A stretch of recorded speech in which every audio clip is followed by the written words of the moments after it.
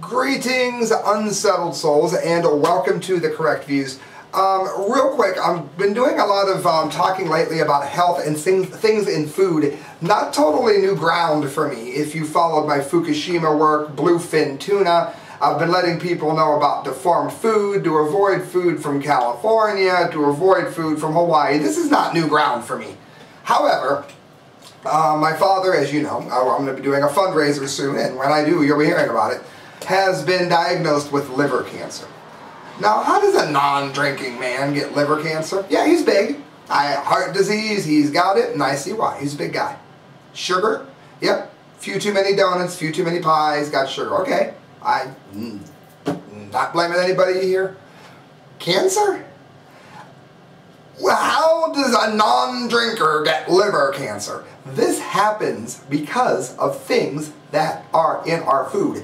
And I'm going to be doing a report probably the next time I post or soon after, pointing out that cancer was an unheard of disease before processed food. By that I mean, for anybody that doesn't know, any food in a box, if you will. Let's check this out real quick. This is from CBS News, and it is one of the most poorly written articles that I've seen in recent memory. But just the same, it's worth quoting. Study: baby boomers' health very poor and getting worse. The baby boomer generation's overall health has been on a sharp decline. Yep, no mention of high fructose corn syrup. No mention of the bomb testings that sent radioactive poisons all over the U.S. And the U.S. has done over 1,000 of them.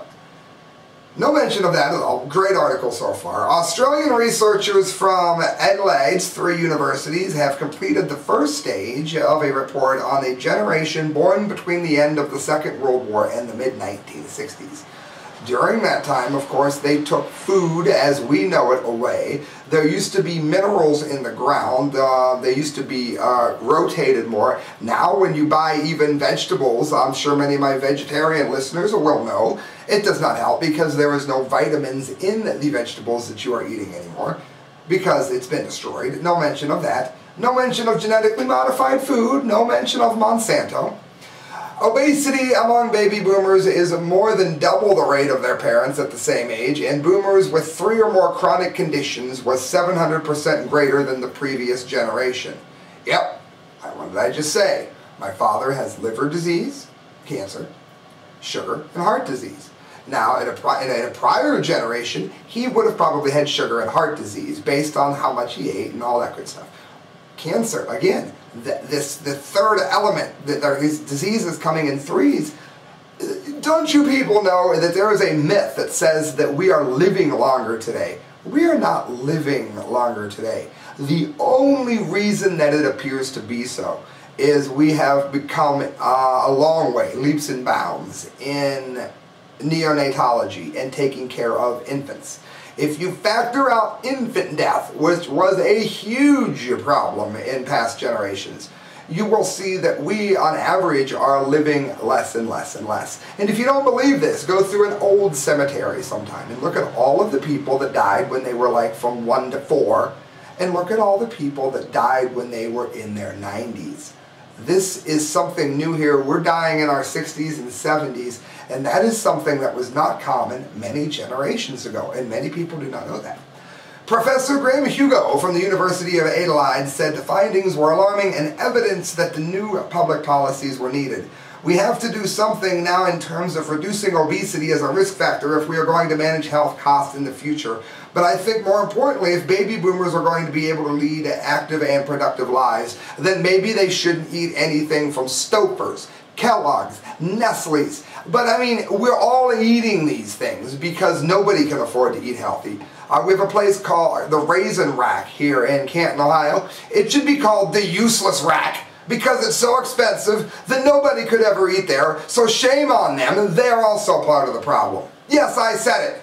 76 million American children were born between 45 and 64, representing a population that is a significant on account of its size, even alone.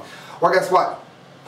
For you Usher fans that don't know anything, hey, dumb Lady Gaga fans, they want you dead. It's called eugenics. And if they could take out the largest population boom, the baby boomers, the biggest generation, in a large chunk by making them live less and putting poisons in their food, then they're going to do so. And Gen Xers, we're next. Gen Y, they're coming for you. And if you don't believe it, then just open your eyes and quit being stupid. Shut off Kesha and learn something. Susan Posel for InfoWars. The BPA disrupts metabolic rates and causes obesity according to new study. A new study conducted by the New York University of Medicine reports that packaged food is directly correlated to the obesity levels rising in American children because of exposure to bisphenol A, BPA. Now, for those of you that don't know, bisphenol A is a toxin. It is a known poison, and it is a known carcinogen. It causes cancer. It has estrogen mimickers, which means it can turn a straight child, male, into a homosexual child. Am I saying that no one is born gay? No. Am I saying that a lot of people are turned gay? Yes, I am. And this is one way that it happens. A new study conducted by the New York University, again, in the first sentence, she's already said more than the entire CBS article that I just quoted did. According to the National Health and Nutrition Examination Survey from 2003, 92.6% of children 6 years and older had obviously measurable levels detected in tested urine. The study also concludes that BPA disrupts other multiple metabolic mechanisms, and I'm going to go on this one. BPA has been identified as causation for recent early pubescent development in our children. That means that children are hitting puberty quicker. And this creates a big problem. Someone very close to me, she hit puberty when she was 7 in the 50s. And it was like absolutely unheard of, and nobody she knew, nobody else in her school, nobody else that she's ever talked to in her generation has hit it that early. She's 64 now. So this was uncommon. I say this because between the ages of 5 and 7 is the new average pubescent age, wherein this physiological change used to occur years later, just 1 generation ago. So bisphenol A, what's in our plastics, is poisoning us. And in 1 generation, we can see the change. We can see the problem. And for someone like me, who has all but given up pop, this bisphenol A problem is an issue because I live off of practically vitamin water or life water. And I say that, they don't advertise with me.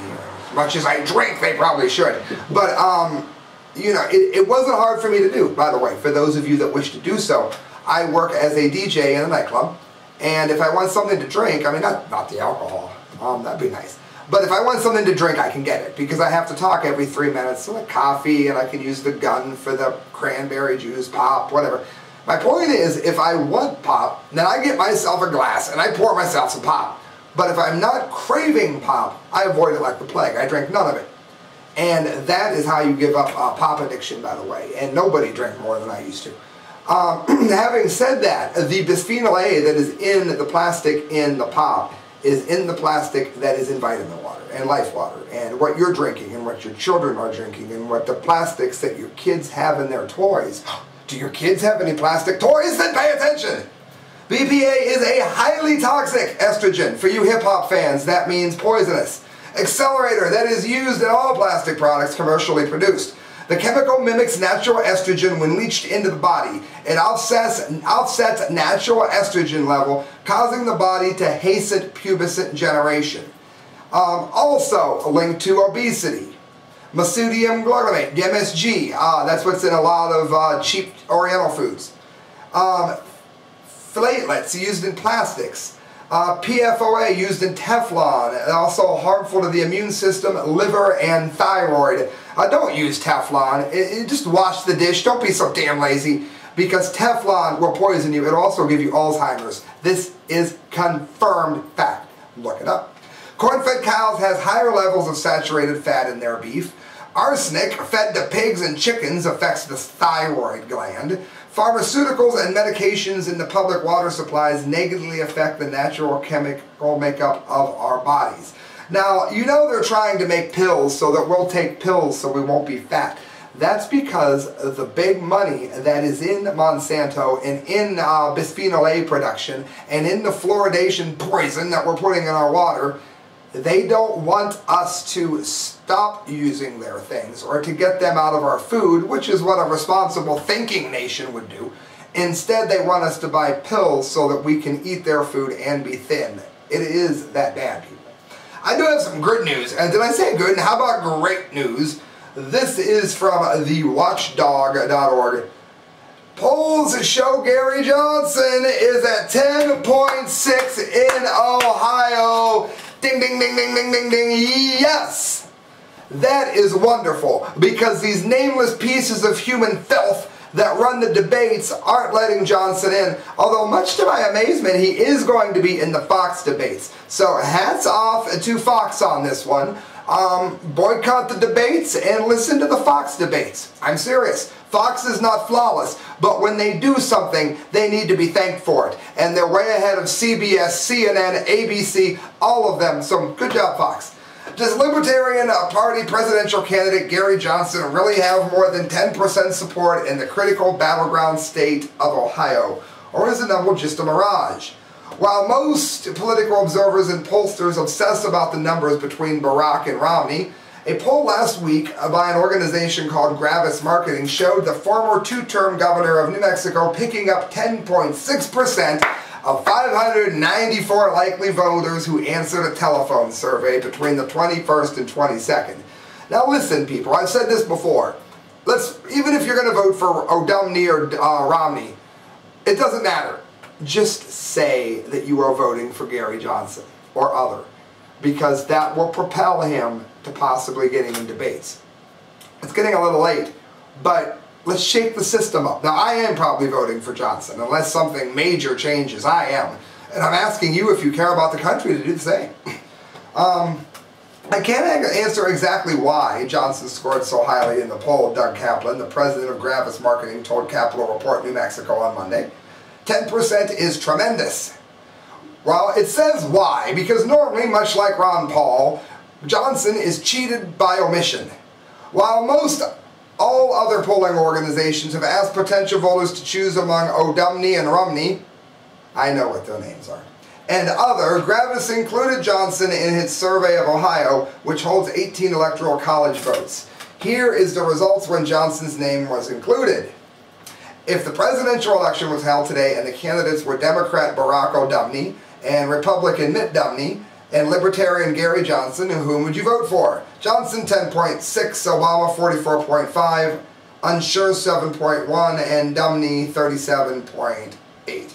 So when you include his name, he goes through the roof. Numbers high as can be. So what do you think's gonna happen, pray tell? What do you think's gonna happen when we finally create so much noise that they can't shut us down? 2016, if the Mayans are wrong, is going to be pretty damn interesting. Don't forget as well, if we can make him really, really lock in, I'm almost out of time. If we can make him really, really lock in and get some numbers going, then he's going to get a massive amount of money when it comes time for federal matching funds next time. Past libertarians weren't going to take it, but Johnson is going to take it. And hey, it's a corrupt system, but if it's the way the system is set up, he deserves every penny. You are listening to The Correct Views. Please donate if you can. It all goes towards better gear, friends. Good night. God bless.